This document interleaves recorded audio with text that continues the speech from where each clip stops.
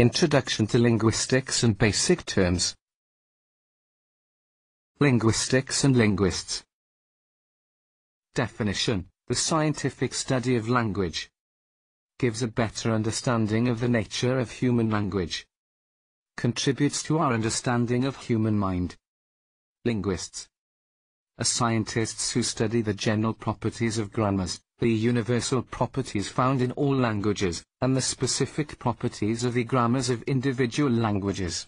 Definitions: speech is the oral expression of language. Language is a shared system of symbols and rules that allow us to represent concepts and experiences and to communicate with others. Language is arbitrary, creative and learned. Communication is the process of sharing thoughts, ideas, attitudes, feelings and desires with others. What is language? Introduction. Whatever people may do when they come together, they talk. Talk to friends, family members, strangers, to ourselves. The possession of language distinguishes humans from other animals. Philosophy, myth, it is the language which is the source of human life and power. Content, what is language? Introduction. To understand our humanity, one must understand the language that makes us human. When we study human language, we are approaching what some might call human essence, the distinctive qualities of mind that are, so far as we know, unique to man. Noam Chomsky. What does it mean to know a language? It means to be able to speak and to be understood by others who know that language. Which means to be able to produce sounds which signify certain meanings and to understand or interpret the sounds produced by others. Deaf persons produce and understand signs. How is it possible for you to do this? Is there anything more that you know when you have acquired knowledge of a language? If you know language, you know which sounds are part of the language and which are not. Knowledge the way speakers of one language pronounce words from another language. For example, French people speaking English pronounce words like this, that, as zis and zat. This is because the English sound which begins these words is not part of the French sound system. Mispronunciation reveals the knowledge. If you know language, you know which sounds may start a word, end a word, and follow each other. Naaman Nkrumah, Ghanaian, NNGE. English, NN. That certain sounds or sound sequences signify or represent different concepts or meanings. I.e., you know the system which relates sounds and meanings. For example, foreign language greater than sounds spoken mean nothing. E.G. sounds, house, signify the concept. French maison, Russian dom. Sounds of words are only given meaning by the language in which they occur. Particular sound sequences which seem to relate to particular concept. Sight, in English, and not have to do with sight in another language. Glitter, glossy, glance, glimpse. When you know language, you would be able to combine words to form phrases, and phrases to form sentences. This is because knowing a language means being able to produce new sentences never spoken before and to understand sentences never heard before. For example, different responses and say different things when someone steps on our toes. This ability is referred to as the creative aspect of language use. Noam Chomsky. When you know language, you know what sentences are appropriate in various situations. For example, inappropriate to say hamburger costs 98 cents a pound after someone has just stepped on your toe during a discussion on the weather in Britain. Can recognize and understand and produce new sentences.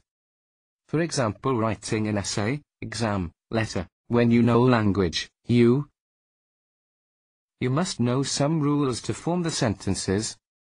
These rules must be a. finite in length and b. finite in number. So they can be stored in our finite brains.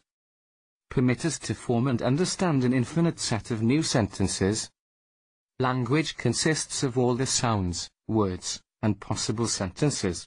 Knowledge of a language is knowledge of the sounds, the words, and the rules for their combination. What you know and what you do.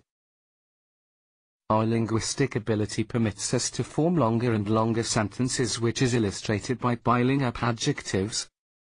Limit no of adjectives to 3,5,18 in speaking. Versus cannot limit the no of adjectives which one could add if one wanted to.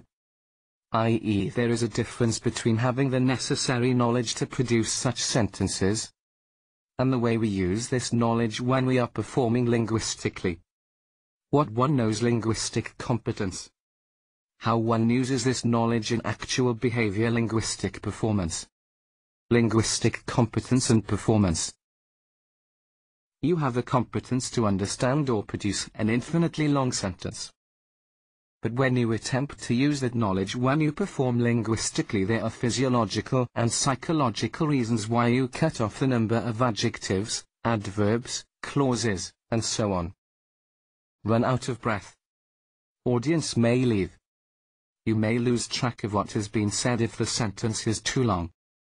Linguistic competence and performance, content. In using our knowledge of language in speaking, we also make mistakes, slips of the tongue, false starts, and so on. But this does not mean that we can't recognize errors. We have the knowledge to do so. What is grammar? The elements and rules of a language constitute the grammar. The grammar is what we know. It represents our linguistic competence. There may be differences between the knowledge that one speaker has and that of another, but there must be shared knowledge, because it is this grammar which makes it possible for speakers to talk to and understand one another. Content. What is grammar? Although the rules of your grammar may differ from the rules of someone else's grammar, there can't possibly be a mistake in your grammar. Because no language or variety of a language, dialect, is superior to any other in a linguistic sense. Every grammar is equally complex and logical and capable of producing an infinite set of sentences to express any thought one might wish to express. If something can be expressed in one language or one dialect, it can be expressed in any other language or dialect. What is grammar? Content. The grammar includes everything speakers know about their language. The sound system, phonology. The system of meanings, semantics. The rules of sentence formulation, syntax. Many think of the grammar of a language as referring solely to the syntactic rules. What is grammar? Content. Laws which pertain to all languages. Represent the universal properties of language. Constitute what may be called a universal grammar. Language universals. Linguistic universals is concerned with the sound systems of language. Every grammar, for X, includes discrete sound segments, like P, N, or A, which can all be defined by a finite set of sound properties. Language universals, content. Phonological universals reveal that every language has both vowels and consonants and rules which determine the pronunciation of sentences. Semantic universals pertain to common semantic properties such as male, female, animate, human, and concrete, which are found in all languages. Syntax universals reveal the ways in which sentences are formed,